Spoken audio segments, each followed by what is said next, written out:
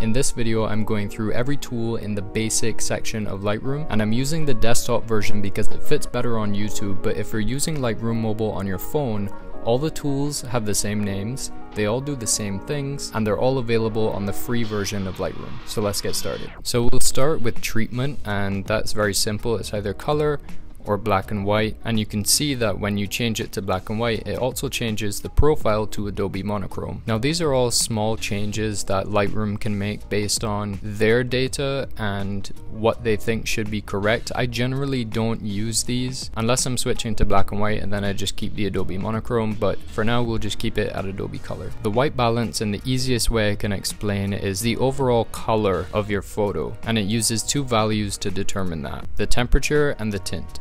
Most cameras have these options built in for when you're taking the photo. So say it's a cloudy day, you could set it to cloudy and it'll change the colors to match that. And if you're not sure what the white balance was, you can always click auto and see if that works. I don't really like that for this. I'm going to keep it as shot for now, but if I wanted a bit more control over the white balance, this is where the temperature and the tint come in. The temperature literally correlates to the temperature. This value is measured in Kelvin. So if I wanted it to be cooler, I could bring it over to the blue side. If I wanted it to be warmer, I could bring it over to the yellow side. Because there's snow in this photo, if I wanted it to look like a bright white of snow, I could bring it over somewhere like here, and I could keep it like that. I very rarely adjust the tint of the photo just because the greens and the magentas don't really need adjusting unless something went really wrong with your white balance when taking the photo. Exposure is probably the easiest one to explain. It's just the brightness, so I can darken it or I can brighten it. If you look up here in the histogram, you can see that it moves to the right when I increase and to the left when I decrease. Generally, you don't want anything on this side or that side too much. Around the middle is fine, but look at your photo and see what looks the best for you. Contrast is the difference between the brighter parts of your image and the lighter parts of your image. So this slider is kind of a smart version of that, where it measures what it thinks are highlights and shadows and adjusts them. If I move it to the left, it reduces contrast, which means it brings down the highlights and brings up the shadows. And if I increase contrast, it brings down the shadows and brings up the highlights. If you think this contrast slider is not as accurate as you would like, or you just want more control over these changes, that's where the highlights, shadows, whites, and blacks come into play. So say I like where the shadows are at, but I think the highlights should be brighter, I can bring them up without adjusting the shadows. I can do the same by bringing it down. If I think the highlights are fine, but these areas with the shadows are too dark, I can bring them up. If I think some of these images are way too bright and they're just so white that it's distracting, I can bring them down and take the edge off.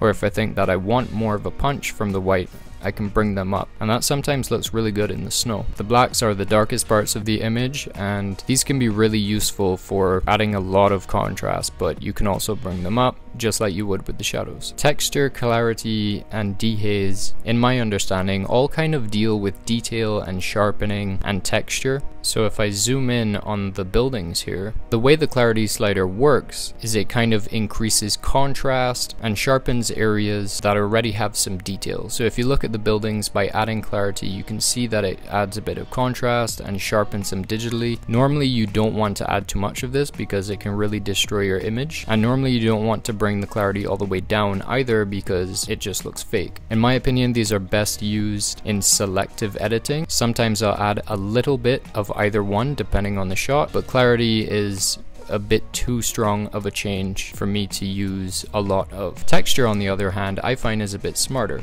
So instead of affecting everything that has a little bit of detail in it, it seems to go easier on the digital sharpening and the contrast, and it kind of just adds more detail. So you can see, even if I bring this up to 100%, it still looks quite good. It has a similar effect to the clarity if you reduce it all the way, so I wouldn't recommend that, but adding a bit of texture is not going to do any harm to your photo. Dehaze is almost exactly what it sounds like.